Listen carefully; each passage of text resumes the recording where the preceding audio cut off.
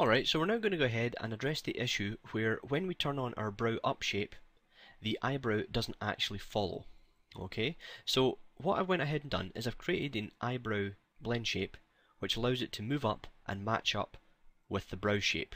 Alright, however, it's a bit inefficient to go ahead and have to key each of these sliders every time we want our character to raise his eyebrow. So the best way around this is to use a set driven key to link up the brow shape with the eyebrow shape, so that when we turn on our brow shape, this slider will follow suit.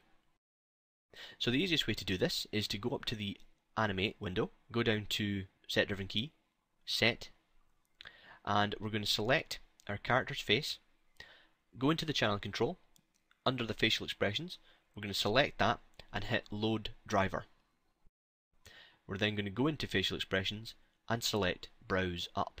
Okay, so the driver of a set driven key is the primary action that you're going to animate.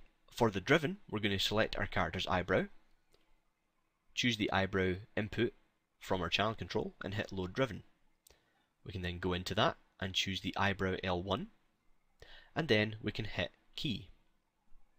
So with that done, you'll notice that in the channel control, the eyebrow L1 is highlighted pink to let us know that there's a keyframe on it. We're then going to go back to our character's facial expressions, set the brows up to 1. Then we're going to go back, select our character's eyebrow, and under eyebrow L1, we're going to change that to 1. And then we're going to hit the key button.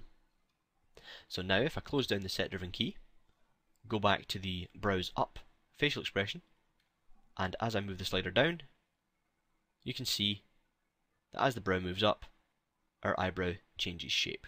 Now obviously this demonstration is quite quick, so the eyebrow is not moving exactly as it should, but you get the idea of what we're trying to accomplish.